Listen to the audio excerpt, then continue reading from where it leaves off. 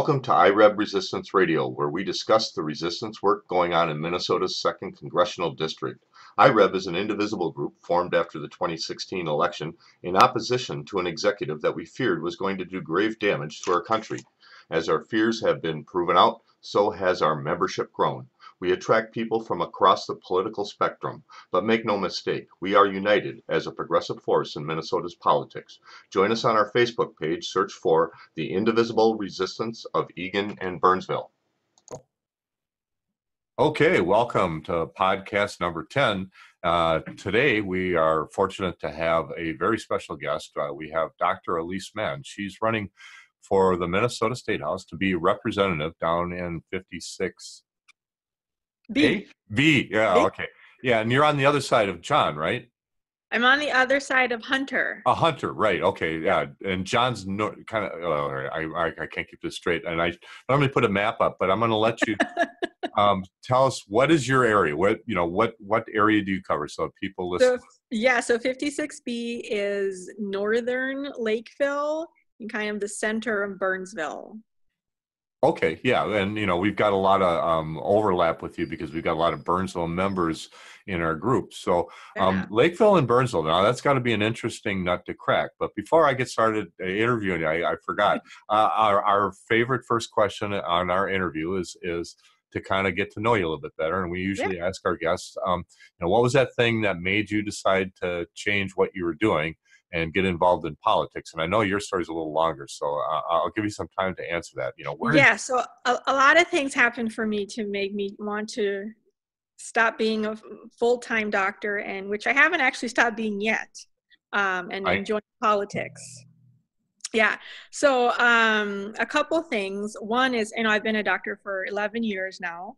And over this time, I hear the same stories over and over and over again. Because I do family practice, and so people kind of tell me their personal stories as well as their medical issues, and I get to know people very personally. I get to know their families, which is the best part about my job. And I keep hearing stories about people can't afford their mortgages, they can't afford their rent, they're working full-time jobs. I have families who both parents together work over 100 hours per week, and they can't make ends meet. And so these stories just have been getting worse and worse. And I have people crying in my office on a daily basis because of the daily struggle that people go through. So there's that. There's the fact that healthcare, our healthcare system is broken. People don't have access to affordable care. And at some point in our lives, we all use healthcare. So how is it we have something that every single person uses and that we've made it so unaffordable for a very large portion of our population?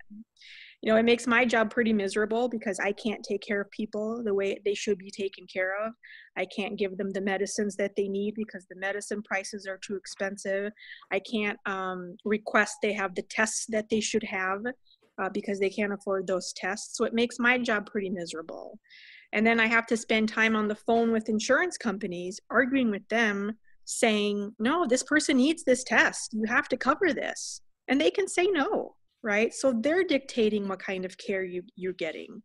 And that's not right for someone who you've never met, who isn't a doctor, gets to tell you what you can and can't do as far as your health care goes.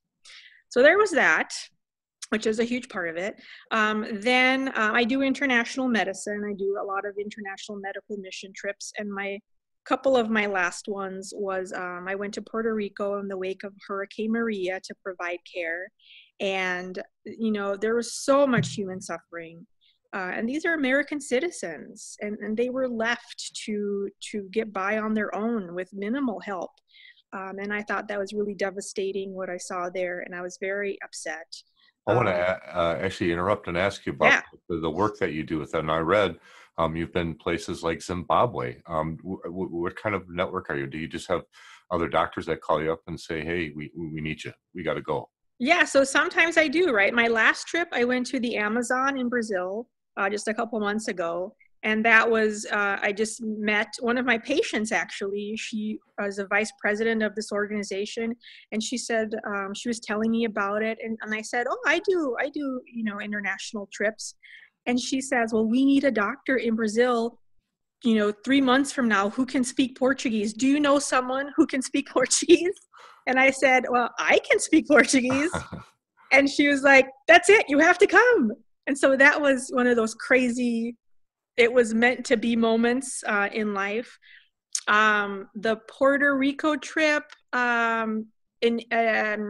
friend of a friend knew the organization. They called me, asked me to go. But otherwise, I seek out these opportunities, and they're generally volunteer opportunities. I take some vacation time, and I go to these places. Zimbabwe was. Go ahead. I was going to ask, wasn't Zimbabwe somewhat dangerous? I mean, some of these places and the conditions were poor. I mean. Yeah, Zimbabwe was right before things got really bad, and I was there for 5 months, so it was a little bit longer trip. And I didn't have any kids, so I was willing to take a little bit more risk. Now my trips are all very much vetted, and I know they're safe, and so I don't take unnecessary risk. Well, you're a good mom, and so let me ask you about that too. So you're married and you have 3 kids, right? Yep. And you've got an actual. You're still a practicing doctor, a family practitioner. Yep. And you're running for the state house because you've been called because of these discrepancies in how medical care is being given. You've been called, and yes. That was your thing then. It was because it's. You just met it every day right there in your office and still are. That's a great story. So, well, then talk a little bit more about your personal history. You're growing up in Brazil and your parents moving here. I read a little bit about that, and I found that story very interesting. If you could just kind of give us. So in the 80s, Brazil was under military leadership. And it wasn't the greatest time. So my parents, afraid of what might come, decided to move us all to the United States in search of that American dream of a better future. And when we got here, we stayed with a family in Richfield, Minnesota. We stayed with them for about a month and a half before we were able to rent our own place. So they really took us under their wing and made us feel welcome, gave us a home in Minnesota. And we are, eternally grateful for that family and what they were able to give us. And so I think part of politically where I stand these days stems from that, right? I think that at some point in your life, we all need help. We all need another human being to give us a hand, to lift us up from where we are. And then we can turn around, and once we've been lifted, once we're on our 2 feet, we can turn around and do that for somebody else. I think it's part of the human experience. So when I hear people talk about, do it on your own, you don't need any help, that I don't think that's true. I don't think that's real life. You're an amazing person. I mean, I knew you before. Every time I listen to you talk, I get a little bit more misty. Thank you. Talk about some of the things that you've done, and So your education. So then, where did you go to school as you grew up? Did you attend college here then? No. So I went to Richfield through high school, and then I moved to New York City for college. I went to NYU. I spent a year in Bemidji also, and then I did my medical school in Nashville, Tennessee, and then I did my residency training in Wisconsin at one of the Mayo Clinic sites. After I graduated, I moved to North Dakota for a couple of years. And while I was in North Dakota, I started seeing firsthand that discrepancy in care and how, some people had it, many people didn't. And so I decided to go back to school at that time and get a master's in public health. So I was working full time, and I went to Johns Hopkins and got my master's in public health and health policy. And then ended up back in Minnesota. So I've been here for like five or 6 years now. That's so. Honestly, I've given my opinions about healthcare for a couple of years. I'm a personally, and I don't know how you're going to answer the question. I'm personally a single payer person. I see us wanting to go forward, and so I'm going to ask you. You're probably the best trained most experienced and bravest doctor I've ever met. So what's good for us? What do we need? Yeah, so I think that we need to start working towards comprehensive universal coverage. Without a doubt, right? We are the only industrialized nation in the world without universal coverage. And how we get to universal coverage, there isn't one silver bullet to get there. There's many different ways. We can do single payer. We can do multi-tier. There's also insurance mandate, which we kind of tried with Obamacare, but didn't work out very well for several reasons. But to me, universal care is the answer. And it is because right now, the World Health Organization ranks us about 37th in health outcomes. What those 36 countries that are doing better than us have mostly in common is universal coverage, right? So we have that. Two, we know that our system is not sustainable because we are paying way more than any other country in the world, and we're not getting the health return on it. We're not getting those health outcomes. And so universal care is cheaper. Every single country that has it has proven that. And there was a study done for Minnesota in particular in 2012. And that study also showed that universal coverage is significantly cheaper per individual and for the state as a whole. So I think that should be our ultimate goal. And I think that we can get there. That's awesome. Yeah. So the numbers that I remember, and we in America we pay about $12,000 per person in this country for healthcare. The next most expensive country is Japan, which pays about $9,000, and some are, less than half of that, and they're getting better outcomes than we're getting.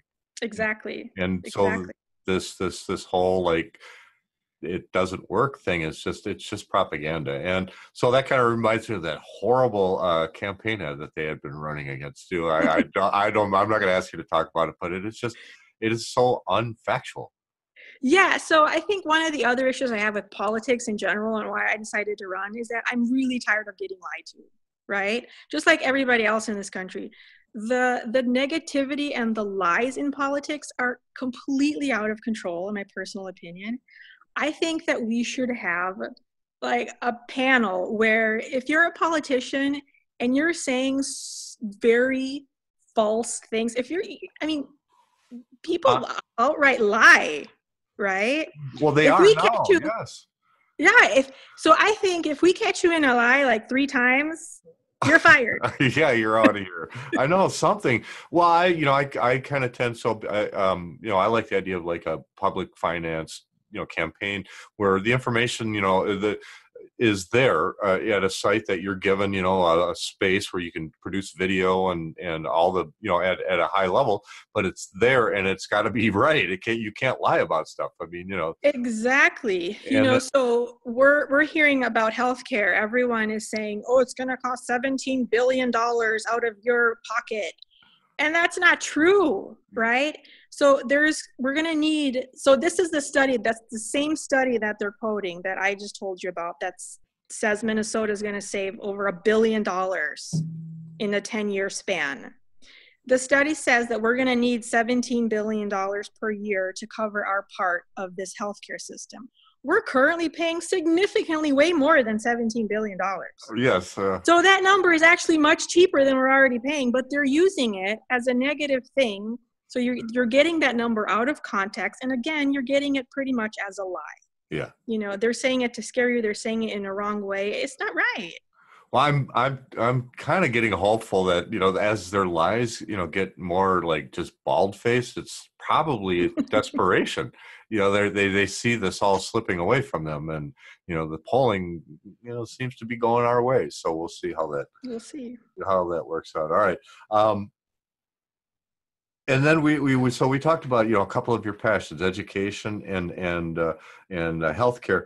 At the state level, this is where you're gonna step in there, and right now all the reports are, at least with the current power structure, it's not an easy place to work. One of the things that they have a lot of issues with, and I've heard over and over again, is like these omnibus bills that are going on there. Do you have any comments about this legislature that you want to try to help improve? Yeah, so the omnibus. I can never say that word. It's unbelievable. Those bills are they're ridiculous, right? How can you expect anyone to read 1,000 pages in one day and vote with knowledge on what's in those bills? It's a sneaky, it's underhanded way to govern, to legislate, and it should not be allowed. And it isn't, right? Technically, by the Minnesota Constitution, it's not allowed, but people still do it anyways. It's not right. The legislature was told that if they did that, the governor would veto that bill. They were told that, and yet they did it anyways. So it becomes this great scapegoat of, we tried to do something, but it got vetoed. Well, no, you didn't try, because if you had tried, you would have presented single bills that people would have had a chance to look at, read, and debate about, like a functioning government. Right. So what happened was, it was not right. It was negligence from the legislature, and we should work really hard to prevent that from ever happening again. And I think you're just the person to go step in. We've got some, from my perspective, we've got a really good chance, I think, to turn some of these seats that